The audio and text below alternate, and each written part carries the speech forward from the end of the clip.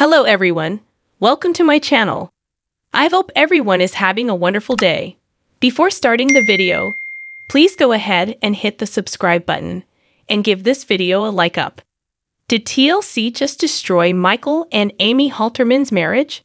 Some fans of 1000 ELB sisters can't help but wonder if things would have worked out between the lovebirds if they hadn't landed in the reality TV spotlight. It is no secret that reality TV puts a strain on a relationship, and TLC doesn't have a great track record of couples staying together. Cody Brown of Sister Wives, for example, lost nearly all of his wives. Amy and Matt Roloff got divorced, and so did John and Kate Gosselin. As TV show's Ace has just reported, it has been confirmed that Michael Halterman has officially filed for divorce from his wife Amy.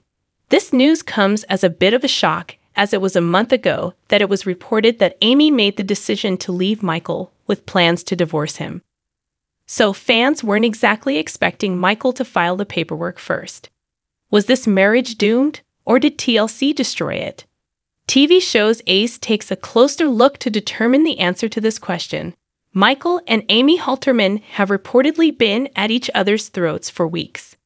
Sources close to the couple anonymously confirm most of their arguments are directly related to their children. Michael Halterman is reportedly done with reality TV, and he doesn't want his children in front of the cameras anymore.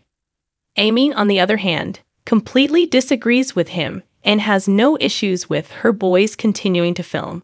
For some fans, learning the couple is fighting about this comes as a bit of a shock, as Amy had originally admitted she wasn't sure she wanted to come back to the show because of how exhausting filming was.